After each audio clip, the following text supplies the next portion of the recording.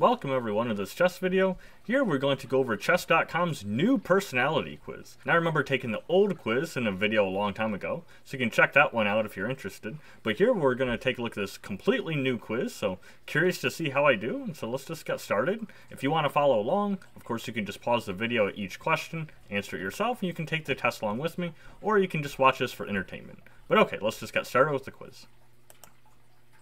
So which statement better describes how you would decide whether to sacrifice the knight with knight captures g5? So here I would just probably calculate some superficial lines, kind of get a feel more for the position, kind of go from there. In this case, both of them seem playable, whether to take on g5 or just retreat the bishop. I'd probably be tempted more just retreat the bishop and just maintain the fact that, you know, they've advanced their pawn so far, and now that's a permanent weakness that maybe we could take advantage of long term. So although I do use intuition in my decision-making process, I'd say calculate different variations is probably what my answer is closest to. It's 1 a.m. on Friday, and your opponent just flagged you in a completely losing position. What do you do? Okay, well, like most chess players, this has definitely happened to me a lot of the time. I actually play a lot of chess really late at night, but that's of course because my schedule is a little bit flipped here because I'm constantly recording YouTube videos for all of you. I'm completely fine with that, but if I'm ever playing, I'm always in constant awareness of where my mental state is at. And so I made a chess video on carrying tilt, and also another video on the stop-loss system that I have for chess. So check those out if that's something you struggle with. But in general, I'll try and be very disciplined, and I will probably quit after that game. Now, occasionally I will take very calculated shots where sometimes I will risk a little bit, and I will continue playing. But that's a little bit outside of the scope of this because it is a personal decision where I figure the rating literally doesn't matter, and it's about the experience. So if you're actually tilted and you care that much about rating, then you're probably better in the long run to just stop for the time being. Now, if you use it as a learning experience and you try and get through things, because if it's a several round tournament, you don't have the option of just taking a break with the next round coming up, you know, so you might have to kind of practice the skill of learning that if you lose one game, it's just a game and you have to move on and go to the next one. So I'd probably say call it quits and go to bed, even though there's been many times I have gone much later than that. In this position, what would you play first? So I think I actually recognize this position. It's a very common e4 opening. I'll kind of show this on the board for other people. I'll just use a little bit of editing and kind of insert some diagrams. We can discuss it. But okay, in this position here, my instinct is definitely just play knight f3. I just want to develop my pieces, get castled, and have no problems whatsoever. f4 I just think is too weakening for no purpose. I guess the main idea would be that you get your knight behind the f-pawn, and then you can maybe play some kingside attack. But here, I'm just more comfortable just simply castle and play more solidly. Especially the fact that after our f-pawn advances, this entire diagonal here from a7 to g1 is much weaker. And with their bishop on c5, I would much rather just play it with knight f3. Alright, now this position here probably comes up from a move order either this or very similar, probably e4, e5, bishop c4, knight c6, knight c3, knight f6, d3, bishop c5, and then here's the position we're talking about, which we either play knight f3 or play pawn to f4. Now, I'd much prefer knight f3 here, as mentioned. I think it's just safer to get your piece developed and then get castled. Now, interestingly enough, the engine does say knight f3 is objectively best, so I can't really be too wrong there. But if we look at the database, something that I wasn't familiar with at the time, and I'll put a picture on the screen here, enlarged for everyone, is actually pawn to f4 is the most popular move here. And so this looks tried and tested, and apparently gives the best practical results. Now for me, it's still much more natural to just play knight f3 and develop, but apparently f4 is a really playable alternative, despite the fact that you are actually weak on this entire diagonal after this pawn is developed to f3 or especially f4. You can take a free piece on this move, or you think you can force checkmate, but it's complicated. What do you do? This is a thing where I'm currently working on my calculation, so I would like to say I would calculate to checkmate, but I have to be honest with this quiz, and that is simply not what I would do. Quite be honest, little secret here, I take the free piece. And the reason I do that is just because it's very simple, and for me, a lot of it is clarity. I'm constantly seeking for clarity in the position. In the past, I used to simplify too much trying to reach endgames, because I knew I could win a lot of those endgames and convert, but in doing so I'd give up a lot of my advantage. I made a chess video a long time ago on why that's actually a mistake. One very painful game I experienced, which kind of illustrated that concept really well. But even now, if there's a situation like that, I'd probably just take the free piece. Now, if I was kind of sure I could go for checkmate, I'd definitely be investigating it. But if I wasn't really sure and the other one is an easy win, I'm just going to take the win, even if it's not the most efficient route. How do you react when your opponent starts trash talking? Definitely keeping calm and focusing on the game. So yeah, I wouldn't be thrilled about trash talking, but you can't let other people get to you. You have to focus on your game, and your opponent, quite frankly, does not matter. It reminds me of a famous quotation from Akiba Rubinstein when he was asked who his opponent was. He said, "For the next game, I have the black pieces." He just doesn't care at all who his opponent is. He's just there to play chess, and it's just one army against the other. You could only play one time control for the rest of your life. Which would you pick? I definitely pick Rapid. I really don't play Bullet hardly at all. Blitz I do play some occasionally. Maybe every other week I'll play an Untitled Tuesday. But in general, I definitely play at least 10 minutes on chess.com. And 10 minutes is my favorite time control, which I consider Rapid. Sometimes I'll even play longer than that, so definitely I prefer to play Rapid. How many moves ahead do you typically calculate?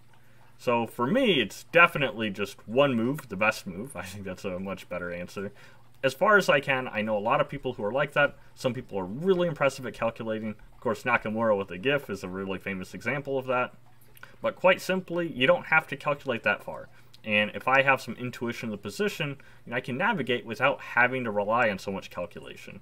Now, of course, I can calculate a forced line for miles, but for the most part, in a very complicated position, just one or two moves might actually be enough. It's very rare that I calculate more than just 3, 4, 5 moves in a game, unless I think I can go for a checkmate or something. Kind of interesting with the last question we had to checkmate, but if I still can't see it fully and it's a little bit murky, I'm probably just taking the free piece. But we've already answered that question. I'm only calculating the best move. And as far as you can go, it's impressive, but it's not a skill I currently possess, or my natural thought process. If you could only play one Puzzle Rush mode for the rest of your life, which would you pick? Definitely Puzzle Rush Survival, maybe because my goal a long time ago was to get at least to 50. I did do that years ago, and I made a blog post about it. 3 Minute I used to play a long time ago. Haven't played any 3 Minute in a long time, but if I have to choose, I think Survival is probably my choice. What would you play in this position?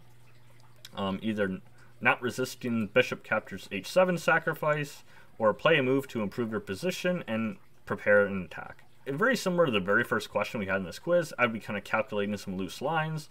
Definitely my candidate move first would be bishop captures h7, because that's a very forcing check. The knight is coming to g5. Maybe the queen will come to h5 very quickly, kind of that Greek gift idea. If their king instead comes to g6, then we'll have queen g4, and this is something that we would have to see if it works or not. Alternative, if we were trying to improve the attack first, maybe I would probably play something like queen e1. But the problem here is I think after queen e1, I foresee a move like pawn g6, and I don't actually think we have as much, because then our bishop on d3, the whole diagonal has been blocked off to h7, and I actually don't see a way that we're continuing the attack. So I think I probably wouldn't be able to resist bishop captures h7, because it's something that we have to do now or never. Otherwise, I try and prepare the attack, but I think that's my first instinct, bishop captures h7. So if you recall, my intuition here on this question was that we play bishop captures h7 check, because I thought that g6, I didn't really see a way to continue the attack. And it turns out that although my logic was pretty good, my considered move, queen to e1, is slightly better according to the engine. So this is actually slightly preferred and is the best move. Now the reason why, though, is after g6, there's a very surprising move that I missed, which is actually pawn to g4. Pawn g4 is objectively best, although h4 was also a good move. Now both of these have the same idea, where you're continuing to attack their king, and now you're actually trying to use pawn levers against the new g6 pawn, which might actually turn out to be a weakness for black. It's not really in line with what I was thinking, because if I'm trying to play for an attack, it was more natural for me to sacrifice an h7 and then go for the common Greek gift pattern that I'm familiar with. But if I play queen to e1, I was trying to play more positional. I wouldn't play the g4 pawn move, and I'd try and get my queen either to g3 or h4, and then play a more slow attack where I make some kind of build-up.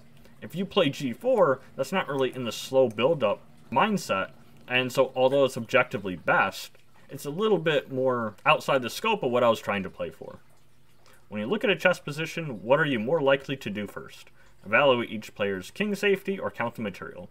Definitely count the material, and I try to be very systematic that whenever I see a new position, I do certain things in certain order just to kind of make sure that I don't miss anything. And the very first thing I do with every position is count the material. And that's something that I've actually gotten really good at, whether you be in person looking at tournament games from the boards next to you, or whether you be seeing a chess puzzle for the first time. Maybe I'll make a video on how to count material really efficiently, but it's an important skill to be able to know the material just at a quick glance. So definitely count the material is what I do first. What is the first thing you do when you finish a game? Run game review to learn from my mistakes or start a new game? Definitely game review. Very habitual routine for me, where pretty much always immediately after I'm analyzing the game. And so definitely review my mistakes that way. White has just captured your knight on f6. How are you more likely to recapture this piece? And here my instinct is definitely bishop captures. You maintain your pawn structure, keep the bishop pair with a really active bishop on f6, and I think you just have a very nice position from there. The thing is, if you go g captures, yeah, in theory you could probably attack their castled king on the g file, but I'm actually a little bit concerned because if we were to take the g pawn and our rook moves to g8, then queen captures h6 is actually giving up even more material. Now maybe some attackers don't care about one pawn of material if they're going for an attack. The pawn was on h5, maybe I think a little bit more on it. Probably still lean towards capturing with the bishop. Probably both are okay, but I'd probably play bishop captures. Have you ever broken anything after a difficult loss? No, I definitely have not broken anything. I try to be very disciplined and just move on to the next game. As far as it affecting you, it's just something that you have to constantly work on, and if tilt is something you struggle with, then again, I have those YouTube videos that I mentioned. So definitely just move on to the next game. Which would you prefer, a brilliant move or a 99% accuracy game? Definitely the 99% accuracy game. The brilliant icon looks really cool whenever you see it in a game review. It's just a really rewarding feeling when you feel like, yes, I got a brilliant move. But really, that's just one move. And I think, especially the last few years, chess.com has really loosened up the criterion of what counts as a brilliant move. Now, back then, when I joined chess.com in 2017, brilliant moves were actually a lot harder to get. Nowadays, any good sacrifice counts as a brilliant move, and quite simply, I'd much rather take the 99%. Which more accurately describes your opening? I only play openings that I know well and have carefully studied, or I just play whatever was in the latest Gotham chess video. That's kind of funny. I definitely know chess friends that are on either side of the spectrum. I'm definitely the one who only play openings that I've carefully studied. Your opponent has just played King E2. How do you feel? Well, if it's a serious game, then I'll probably lean towards the first option. Pretty disrespectful that they go with this garbage opening King E2. We'll just play our normal stuff. We'll control the center. We'll develop our pieces. We'll get castled. And with good opening principles, eventually they'll probably regret the fact that their king can no longer castle. So we're definitely going to pounce on this chance and really punish the opponent for playing such a move like this. If it's a more casual game, then I'd be tempted to play King E7 myself. Maybe go for the Nakamura-Carlsen game. But realistically, I'm looking to punish this if it's played in a serious game. White has a promising knight sacrifice. Knight captures h7, exposing black's king. How would you be more likely to justify the sacrifice? I'm not actually too sure what opening this comes from. It looks like opening theory. I'd probably just lean towards knight captures f7, king captures f7, queen h5 check, king e7, or sorry, king e6, and they're probably just a little bit too exposed. I would have to see if I have enough of an attack for it. I don't see anything conclusive, but their king's just so open, I feel like I'd probably have enough for it. And so this definitely sounds like I'm going with the first option here. I'm not going brute force trying to calculate all the way to the end. Their king is just so open that my intuition is telling me this must be good, and I'll just have to navigate the other things as they come up later in the game. Okay, so this position here is actually a position from Alekhine's defense. It is the modern Larsen variation, so it's not an opening that I play. Apparently you reach this move order this way, which actually, now that it's put on the screen, actually looks pretty natural how you would reach this. And so in this position, knight captures f7 is indeed the best move according to the engine. Now, if you sacrifice on f7, king captures, queen h5 check was very natural. The main testing move that I had here was king to e6 to try and hold on to this knight. And now there's actually a few good moves here. So queen to h3 check is a pretty good move. c4 is also a good move. I think I'll show c4 because it's actually kind of instructional, where if they bring this knight back, then you can actually play d5 check. And after king d6, the main move that you should know here, which I did not know because I don't play this variation, is actually queen to f7. And objectively, this is the best move, which is kind of an unnatural move in my opinion. So now I learned something, and if I ever get into this position, I'll know that that move is actually the way to continue the attack. Which superpower would you rather have? Infinite perfect opening knowledge or fastest mouse speed on the internet? Definitely the infinite perfect opening knowledge. Again, I don't really play Bullet that much, and even Blitz I rarely play, so I would much prefer the opening knowledge. I would much prefer endgame knowledge or middle game knowledge to opening knowledge. I think openings are a little bit overrated, but that's not an option here, so definitely I'll take the opening knowledge any day. In this popular opening position, black is threatening the a2 pawn. How would you respond? I'm actually not too familiar with this exact position here with the rook on c1. I can tell just from the pieces this looks like a Grunfeld defense, probably a main line with the rook on c1. I actually play slightly different variation here against the Grunfeld defense, where I play my rook to b1, which is kind of an interesting sideline to keep pressure on the b7 pawn and the half-open b file. But in that line, as well as in this line, I would just sacrifice the a2 pawn. So this is all opening theory, I'm sure. And here you'll just get quick development, and if you know your theory, then you should be okay and have compensation for this rook pawn that you've given up. One thing to note is that whenever you give up a rook pawn, meaning a pawn on the a file or h file, is actually evaluated slightly less than the other pawns. Because the other pawns can attack two squares diagonally in front of them, but because there is no file to the left of the a file or right of the h file, that means that those pawns control less squares and in theory have a little bit less value. So yeah, definitely castling here and just letting them take the a2 pawn, and then we'll play it from there. Alright, so now as you might recall with the Grunfeld defense, I mentioned that I'm not really too familiar with this rook to c1 line, because I play the rook to b1. And so I'll show you a variation that I was referring to, where it would go like this.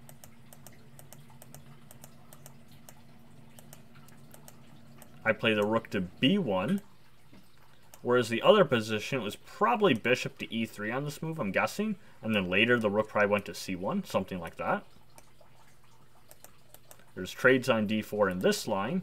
Queen a5 check. And although it's slightly different than the position we showed, this is what it reminded me of. Because in that position, I don't want to trade queens. Like with the question offered if I want to go into a queen trade. And although it is playable, I much prefer bishop d2, provoke them into capturing the a2 pawn. And if they capture on a2, I am just fully intending to get my bishop out and then get castled kingside. And this way, I am just continuing my development, and the fact that I've given up a pawn is not a huge deal. Imagine you're playing your first ever in-person tournament game. How do you feel? Well, I do play in-person tournaments, and so I know that I definitely just try and feel relaxed. It is a game. Of course, I'm a little excited for it, so I'm a little into it that way. But I try not to be nervous, because everyone is nervous. Definitely my first time, I was slightly nervous, but I was more calm and relaxed than I was nervous. So if I put it like on a spectrum, I was like 80% calm and just 20% nervous. But it does cut easier with time, and now whenever I play a tournament, I'm probably only like 1% nervous. And most of the time, like that 99% of the spectrum, I'm fairly relaxed and I just try and play my best chess. So for my result, apparently I am a machine. I actually really like that. Kind of reminds me of like the machine stage from Sonic Spinball. If you want to see a video very similar to that, where I go over the hedgehog opening in chess, then you can take a look at that on my channel. But yeah, the machine I really like. Machines are relentless opponents, constantly exerting pressure and quickly seizing on errors from their opponents. Machines love to attack, but they are patient and unhurried in the attack, letting confidence and good calculation guide their pieces to the decisive squares. Machines are rarely emotional and aren't distracted by flashy moves. They focus on finding the best move in each and every position. That is really accurate for me, especially the part about not getting emotionally affected in my games. And yeah, everyone is different, but I think it's a pretty accurate description. I'm actually kind of curious to see this chart over here. Intuition and calculation, I'm pretty sure years ago I was much more on the intuition side. Maybe around here if I had to pick some kind of estimate, or maybe somewhere over here in this range. Recently I've been working my calculation a lot, and so I'm glad to see that my calculation is moving slightly over this way. Very similar to that, I'm sure I used to be a lot more positional, But with me practicing calculation more, I've been slowly changing to slightly more attack. So I'm also kind of glad to see that I'm starting to balance out my skill set a little bit. Definitely more on the calm than emotional side. I'm actually surprised that this quiz put me here and not like all the way over here. Some quizzes put me really on the calm side, but, you know, I do think that there is a little bit of emotion I have, so this is pretty accurate, I think. And then playful versus studious, I'm like all the way over here for studious. It is just a hobby for me, but at the same time, it is something I try and get good at, and I definitely take my games pretty seriously. So a player like you is KeSetoKaiba. I don't know too much about KeSetoKaiba's games, I might have to take a look at his games. There's just so many up-and-coming young grandmasters, and KeSetoKaiba is just one of these players. And openings for you, the Queen's Gambit or KeSetoKaiba. And this is exactly spot on. Actually, those openings are both openings I play in my main repertoire. So as white, I usually do play the Queen's Gambit if I'm allowed, and if white plays e4, then I will currently play the KeSetoKaiba with c6. So this is actually exact. So it looks like this quiz is pretty accurate for my personality. Let me know what result you got. You can leave it in the YouTube comments, and I'm curious to see all the different personality types that we have in the comment section. Thanks for watching this video, everyone. I'll see you in the next chess video.